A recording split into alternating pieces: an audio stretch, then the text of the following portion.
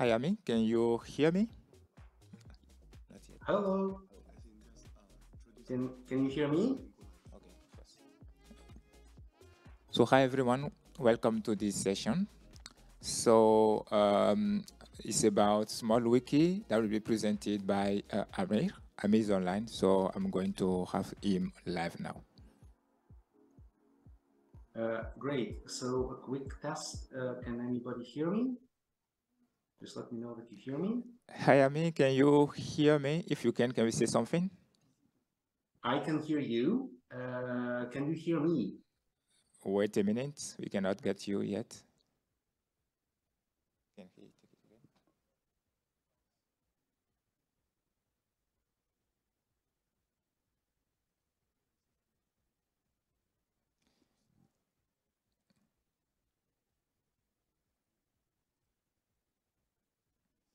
What can I do? Can you please? Let me Oh, quickly. we can get you now. Please You say it can get again. me now. Perfect. 1, 2, 3, 4, 5. We can get you perfectly now. Okay. Hi. Great. So, hello. Good afternoon, Singapore. I'm talking to you from Providence, Rhode Island. I just moved here a few days ago, so it's the middle of the night here, but I'm really, really happy to be there. So hi, I guess that some people know me from, I visited some Wikimedia conferences, and some people don't. It's part of my style. I love languages. I love language diversity. So I love mentioning various languages as I'm speaking. So this is a particular language in which I've been very curious recently. In case you haven't yet figured it out, what this text says, you will probably figure it out by the end of the presentation. So my name is Amir, and I've been involved in making the world of Wikimedia more diverse in terms of languages for many years. I've been editing since late 2004. I've been involved in all kinds of language diversity efforts in Translate Wiki in the language committee as part of the Wikimedia Foundation staff and so on. I'll mention these things briefly, but really this is a somewhat personal talk which I'm going to try to show the history, a brief practical history of how language diversity developed in the Wikimedia world since 2006 or so. Also, like even before that, but 2006 is a key year. I'll try to explain why. And how can we make it even better in the future? Because we are far from perfect. We are better than a lot of other web platforms, but we can be much better according to our vision. And let's talk about our vision. You probably know our vision, imagine the world and so on. This vision is never complete. It's by definition incomplete.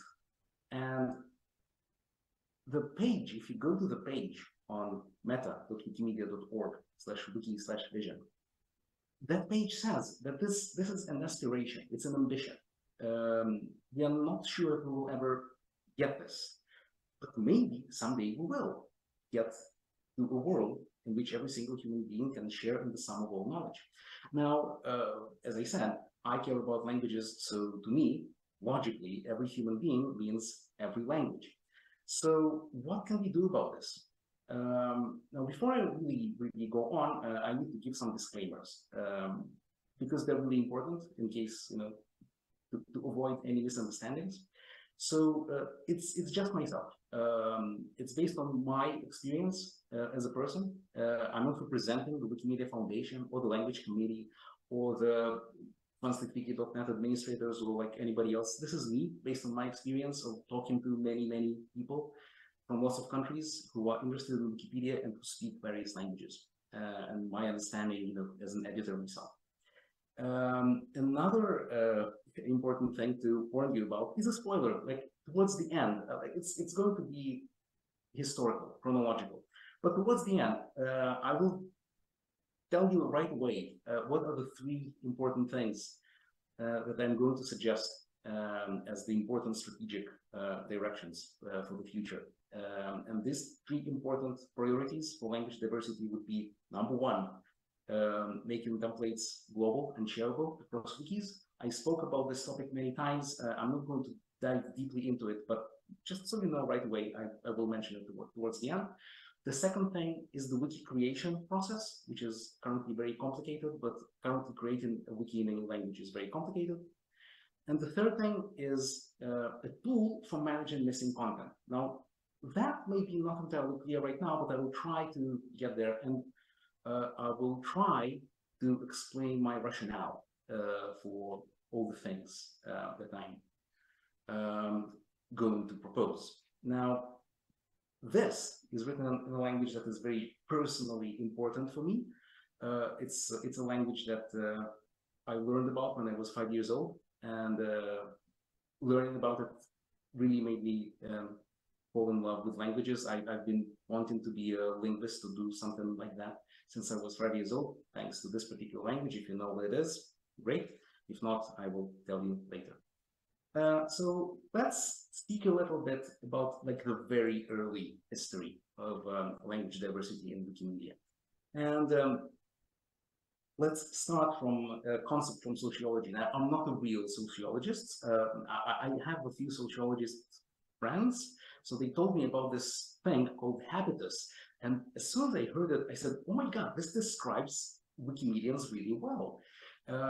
We are a community. We are described by certain habits, a certain way in which we see the world. In case you haven't noticed it, the title of the slide, which is written square bracket, habitus sociology by habitus, square bracket. If you are an experienced Wikipedian listening to this, you probably know that this makes a link to a page called habitus sociology, and the link that will appear is just habitus. If you're not an experienced Wikipedian, or if you are an experienced Wikipedian but you only edit using the visual editor, then maybe you don't know this. So I explain this. Now, for a lot of experienced Wikipedians, this is how they see the world. They see the world very frequently through wiki text, through the wiki syntax in which articles are written. Another important concept in sociology is community of practice, which is quite related to that other one, the habitus.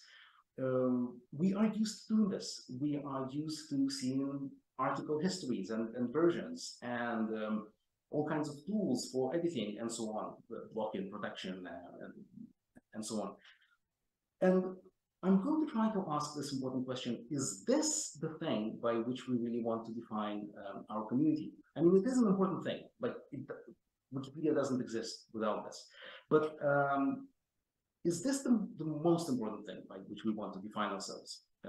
This practice of writing articles in wiki text or whatever and checking versions and so on. Maybe there is something else that we should be talking about. And maybe we should ask ourselves, what is Wikipedia? Because it's actually quite hard to define what it is. If you think about this, intuitively, when you see a Wikipedia in a language, you can see, okay, well, yeah, this is a Wikipedia. It exists. We obviously know that the Wikipedia in the English language exists. It has existed for more than 20 years. I know the Hebrew language, and I know that the Wikipedia in the Hebrew language exists. When I joined the Hebrew Wikipedia in 2005, it had about 30,000 articles.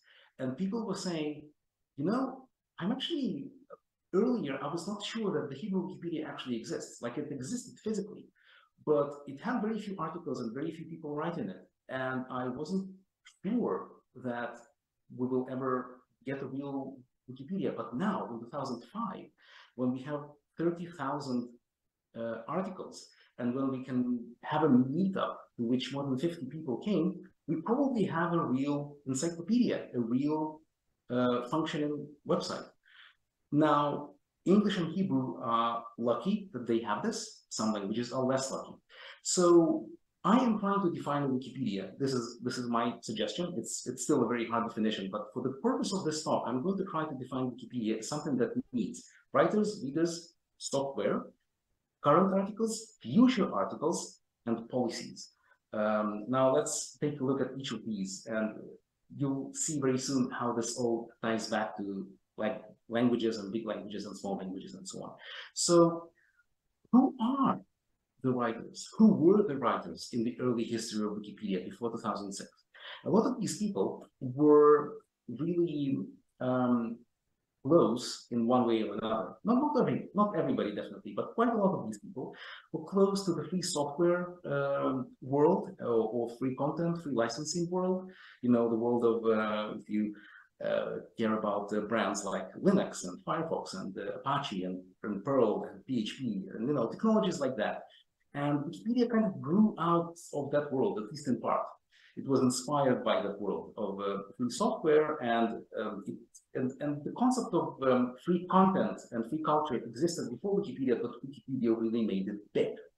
So these were a lot of these people. So they were either from the free content side of things, and, you know, all the, you know, free licenses world, or they were software developers. Again, not all of them, but quite a lot of them. Relatively few of them were professional design researchers. The whole field of design research was quite young back then, 20 years ago. Not a lot of them were social linguists who understood well what small languages need. But what happened is that a lot of early Wikipedia readers, they were readers who by that time already knew what encyclopedias are. And they used encyclopedias in their languages, and they could use internet in their languages. So, and we are speaking about only the biggest languages. An example, 2000, the first Hebrew news website appeared in 2000. Before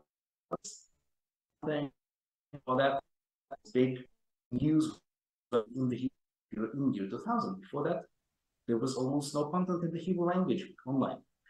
So, but again, when Wikipedia appeared, okay, Hebrew was maybe usable, began to be usable.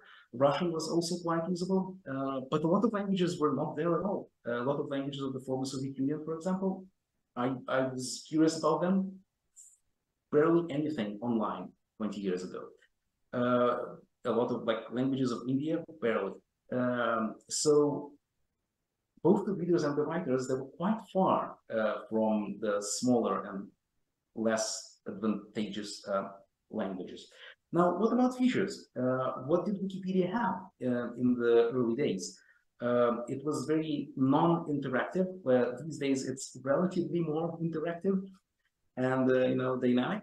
But back then, you could read an article, you could edit an article, you could have categories, very important thing. You could have top pages. And again, I'm going back to the sociology aspect of that. That's the habitus. That's how we define it, by editing and reading articles. Now, this is a very frequently forgotten part, but some of the larger languages, not all definitely, but some of the larger languages actually didn't write everything from scratch. Some of the larger languages copied a lot of articles from other older encyclopedias. It was allowed by the license, it was public domain. Britannica, or like old editions of Britannica, old editions of some Russian encyclopedias, and so on.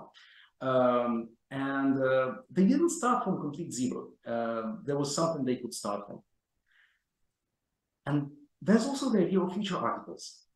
I checked several languages back then, and all the languages, definitely English, definitely Hebrew, definitely Russian, definitely Polish, they had some plans for the future, like lists of articles that we should write. And they had different methods for doing this, but all of them had future articles.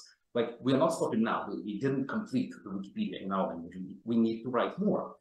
Which articles we should write, that's a complex question, but they had plans for the future. And they also had policies. Now, there were very few global policies, because Wikipedia started just from English, and then the English Wikipedia wrote policies for itself. And then other languages wrote policies for themselves, some of which were similar to English, some of which were different. But essentially, none of them were really global. So policies were usually local to each language. And then languages, you know, started coming in. Already in 2001, Catalan, German, Japanese, Russian, French, and so on. And first time I saw this in 2004, I thought, oh my God, this is cool. And I intentionally made a screenshot with the old monobook skin. That's what I saw. And as a lover of languages, I said, that's a cool website for me to join. And initially I wrote only in English. Later I started also writing in Hebrew and Russian. But seeing this list of languages, it really inspired me. This actually looked really cool. And I noticed, like, okay, how did Wikipedia grow to so many languages? Now, apparently, some languages were added initially, early, because people who speak these languages asked to add them. Catalan, German, Russian, French, Japanese, and so on, the famous stories. But then there was a certain point when the maintainers of the servers just added a lot of languages. They took a list of languages and they just created sites in them. It was well intentioned, but a lot of these languages never really grew. People didn't come there. Unfortunately, it's sad, and we'll get to that a bit later. But that's how a lot of languages initially were created. So the thing is, there was demand by 2006. By 2006, I already was a pretty experienced Wikipedian, and Wikipedia, as you may remember, was growing big time in that year. People started, interviewing Wikipedians and writing articles in newspapers about this wonderful website. And this brings us to 2006. This is a very cool language, which I can absolutely not read at all. This is Thai. It has a very curious feature that the whole idea of what are words and sentences and punctuation is completely different from English. It's a nice challenge, nice technical challenge. Think about this a bit.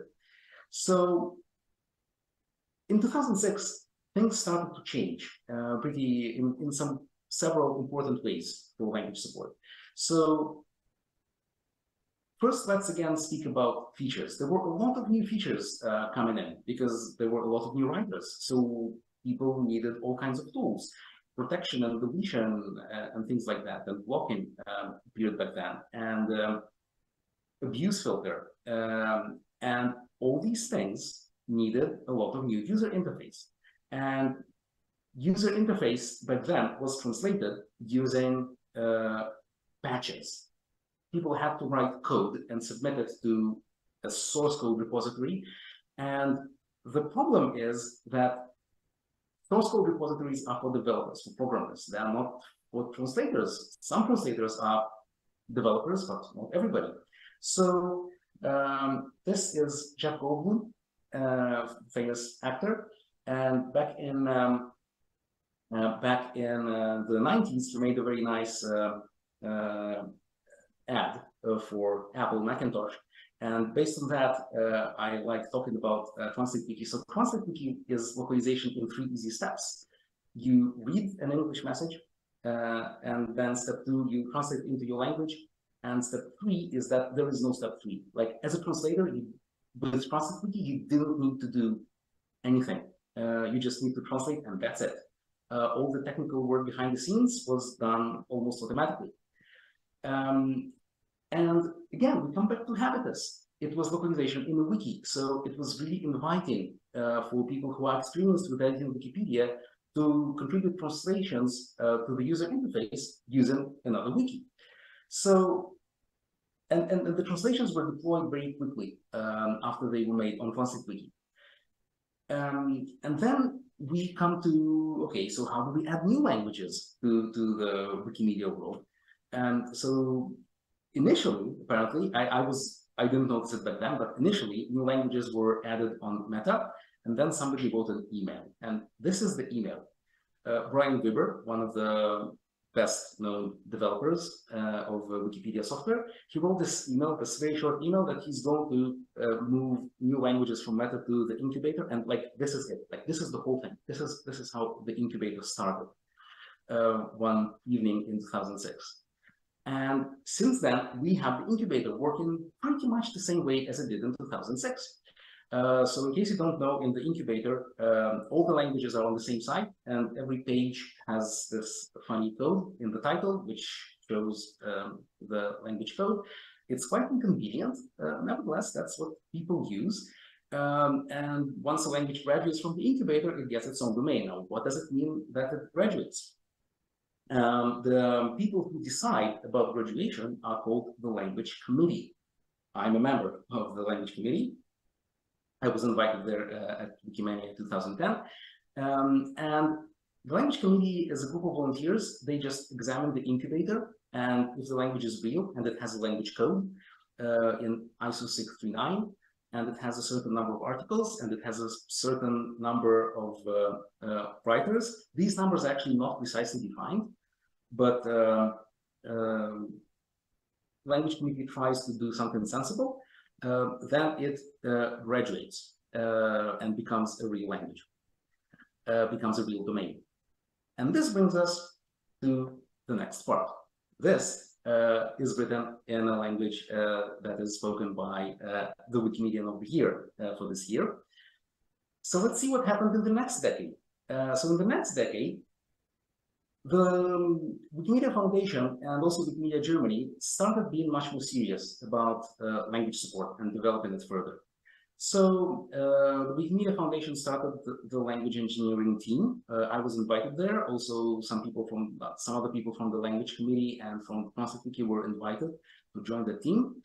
And initially, we worked about keyboard support and font support and universal language selector, also improving all kinds of things in the infrastructure of MediaWiki internationalization.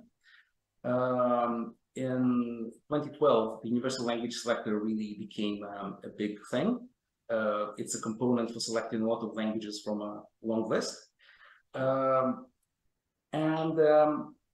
This also brings us to Wikidata. Now, I was not directly involved in developing Wikidata, but it's important to mention it because it's one of the most multilingual pieces of the Wikimedia world. It was developed by Wikimedia Germany. We collaborated with them a lot, like they were one of the first users of the universal language selector. The important thing about Wikidata is that it's shared across all wikis. So you put the data on Wikidata and then it can be shared everywhere.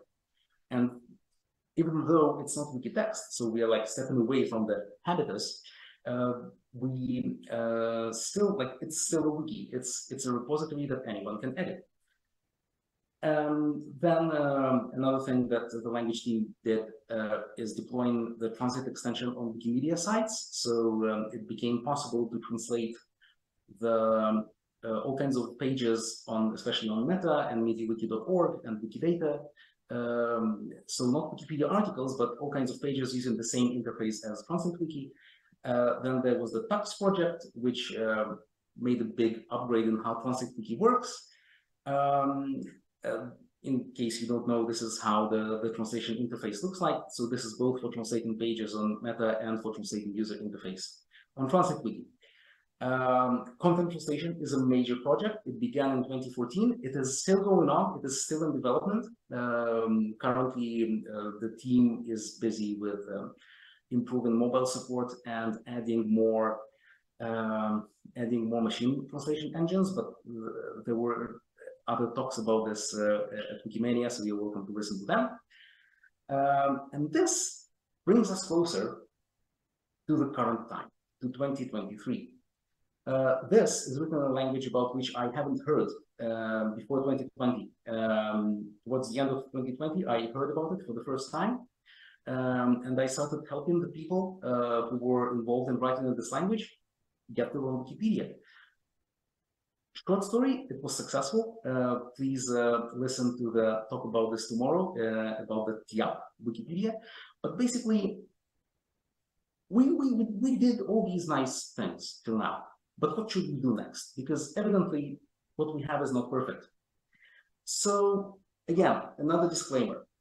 I tried to make it clear till now, but all of these are just ideas. These are not promises. I believe that these are important things that we should do in the near future, as soon as possible. But it's not like they're official projects with the resources and developers and engineers and designers and all that. I do hope that they will become so. But at the moment, these are proposals. So templates. Templates are an important part of our habitus. Some things about them are great, some things about them are not so great. The most important thing that is not so great about templates is that it's very hard to use one template, to use a template from one language in another language. This is one of the most frequently asked questions. This is different from extensions. Wikimedia, wiki extensions. Visual editor is the same everywhere. And math formulas are the same everywhere. But info boxes are different. So there are, however, a few good things about templates. It's really easy to change templates. Editors can change templates, at least on their own wiki, and that immediately becomes usable. So that's a great thing about templates. The problem is that extensions are really hard to modify, but they are very easy to deploy, and they're very easy to internationalize. And some people say that it's easy to copy templates from one site to another, but this is wrong. I tried it many times, and this is really difficult. It's really tragic because people often copy a template from one of the larger wikis to their own, and they just get stuck with that, with some old version. So this is not actually easy. So my priority number one for the future is going to be global templates, making templates global and shareable across all wikis. Now, I say that templates implement features, and let me give you an example of some features. So musical score. Musical score is implemented by an extension. So you can use musical score. This is a screenshot from a real Wikipedia article. You can use musical score on any site. You can use hieroglyphics on any site. You can use math formulas on any site. But here you can see two things. You see an info box and the map from OpenStreetMap. And the info box is a template, which you cannot use on all the sites, but the map you can use on every site, which gets really complicated. Railway maps, which are very common, you also cannot use them on every site. So, and then footnotes and chess, and all these things need to become global. And I'm ending very soon. I see that people are warning me. We need to improve the wiki creation process. Currently, creating wikis is extremely complicated. The incubator needs to basically go away eventually. We need to allow people to just create wikis quickly, shorten the process of approval. Again, I made a very detailed talk about this at the Celtic conference, so you're welcome to look that up. And definitely do watch the presentation about the TIAP Wikipedia tomorrow. Adding languages in general, the whole configuration process is currently extremely complicated. It could be automated. And the last thing is future content. Now, I mentioned in the beginning that all the big Wikipedias in the early years, even though it was early, they already had plans for the future. Now, we need a system, a method to give people an easy way to plan what will they write in the future, because it happens sometimes that wikis are created and then they never grow. Sometimes they do, but often they don't, because when they are growing initially in the incubator, there's something that nudges them to grow and to write articles. You need to finish all those important articles, and then you will graduate, and then what? So we need something. I gave it different names when I speak about this, but it's all basically the same thing. We need to give people a method to show, okay, these are articles that are still missing in your Wikipedia. So this will give a direction. This is not supposed to tell people write all the same things as an English Wikipedia. Absolutely not. It's just a method. It's just something that helps people to show what to do next, how to grow, how to become better than your current state, how to become better than other languages. Competition, some healthy competition is not so bad. AI may be used there a bit. I know that AI is a big topic now, but it's really mostly supposed to be done by people. It's really supposed to be done by people who know their cultures and know what is needed for their cultures. And this really brings us to a real equity, to a real future when all the languages can just write what they need, and without thinking about difficult technical problems, and just go there and write. And this is the end, and I thank you a lot, and I'm very easy to reach, so please reach out to me anytime, and thanks a lot, and enjoy the rest of Wikimedia.